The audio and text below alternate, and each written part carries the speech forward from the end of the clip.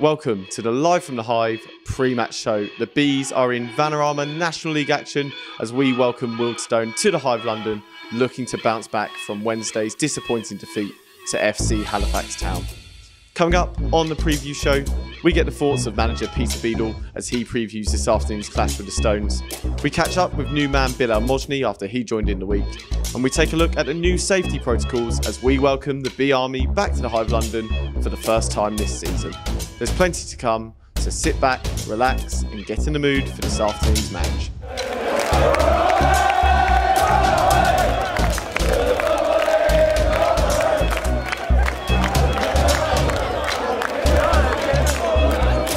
Experienced and versatile centre-back Bilal Mojni joined in the week.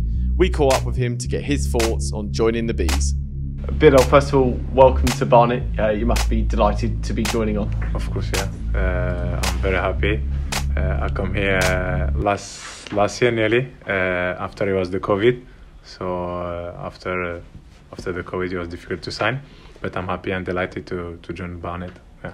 You've been training with the boys for the last week or so again. It must be good to see some of the familiar faces, and there's some new boys, of course, this year as well. Yeah, I agree. So I play with Lochi, the goalkeeper, when I'm in Ipswich. So of course it's good to train with him. And after the guy, I feel like very welcome. They helped me to just feel like I'm a player already before I sign. So very, very good, yeah. Peter obviously has brought you in. What's it been like working with him over the short time you've been trialling before you've joined?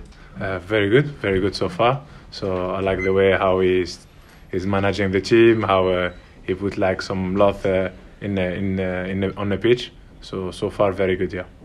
Looking at your record, for someone who primarily is a centre half, you've got a great goal scoring record. Yeah. Just tell us a bit about what you see your best position is and what you can bring to this Barnet team. So I know I like scoring goal. I think everyone likes scoring goal. So I know in the front of the goal, I'm a little bit confidence. I have a lot of confidence, so I can score goals. And defensively, I will try to keep the clean sheet. Of course, I think my best position is centre back, but I can help up front because I'm tall and I can win header. If we have to play long, I think this is my threat. Yeah, defensively, passing, try to play from the back. And hopefully try to score some goals for Barnet. It would be good to add some goals this season. You've had a lot of experience in the Football League, at Ipswich, Southend, so it's going to be sort of a seamless move back into National League football. We must be looking forward to hopefully getting some games under your belt. Of course, yeah. So the last couple of years was difficult. I was in some other countries. They didn't pay me, so after I had to go through the FIFA and everything, so I wasn't able to cancel my contract or to be able to be match fit.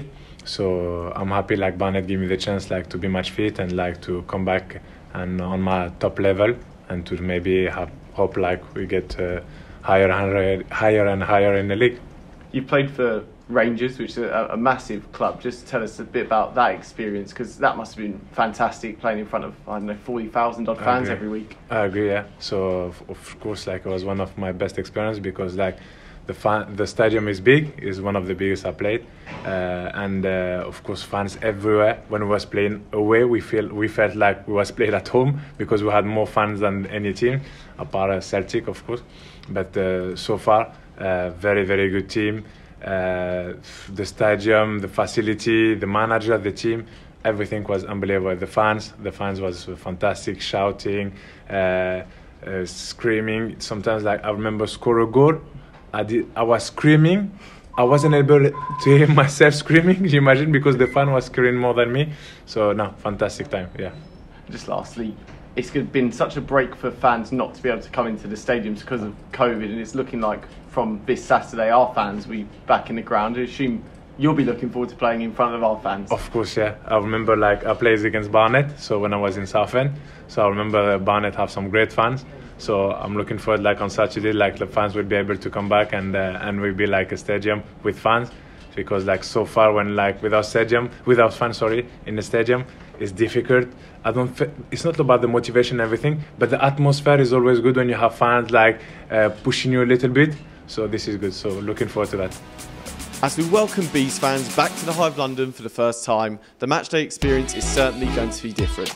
So we take you through the safety protocols that you'll need to follow when you come to the Hive this afternoon. Welcome back to all supporters to the Hive London Stadium. This is our guide to a safe return of spectators into the stadium. This short video is to help you understand the new social distancing protocols in place to keep you safe.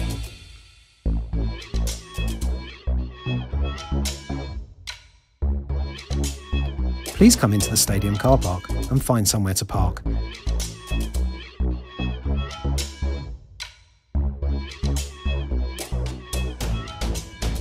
Trying to avoid parking next to other cars if possible. Upon leaving your vehicle, ensure your face covering is in place.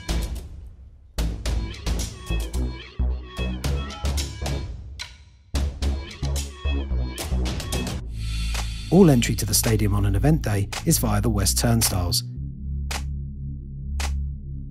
It is important to remember that this will be your way in, but it will not be your exit, as that is via the other side.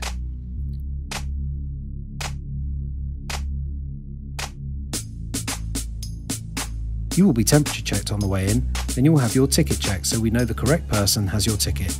Tickets are non-transferable.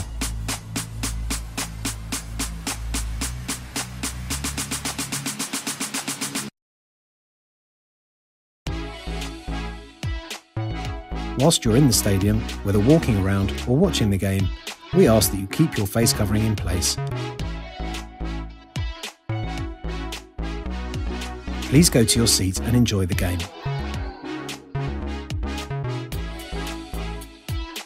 Please ensure you sit in the seat denoted on your ticket.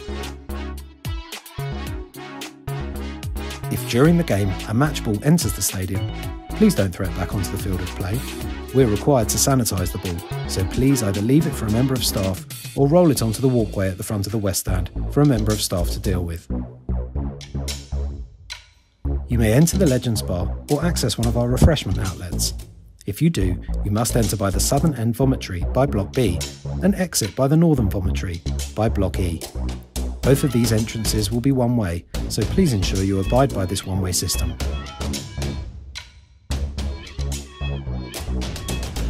At the end of the game, please leave by the northern end of the stadium.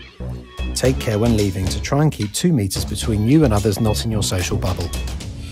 Make your way to the car park and your vehicle using the same safety measures as you did when you arrived. We're delighted to welcome you back to the Hive London, and working together we can make this a safe adventure for us all.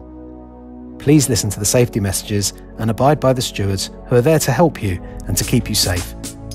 The stewards have legal obligations they have to carry out for the club to continue to allow supporters inside, so please, let us work together to make this a success. Welcome back to the Hive London. Beadle will be looking to put Wednesday's disappointing defeat to FC Halifax Town behind him and start afresh with a positive result against Wealdstone this afternoon in front of our own supporters. We caught up with him to get his thoughts ahead of the clash with the Stones. Peter, how important is it that we now sort of put Wednesday to the back of our minds and really start afresh on Saturday with a big game against Wealdstone?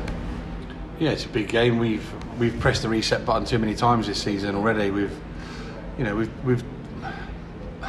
performances that have been at times inept, and it's been a difficult couple of weeks with our injuries as well. But the performances have been, for the most part, if the fans were here, I think they would sort of be fairly sort of comfortable with the performances. But we're just making too many mistakes at the moment. So it's vitally important that we get back to Hartlepool and the Burton and the MK Dons performances, and we get back to that quickly, as quick as possible.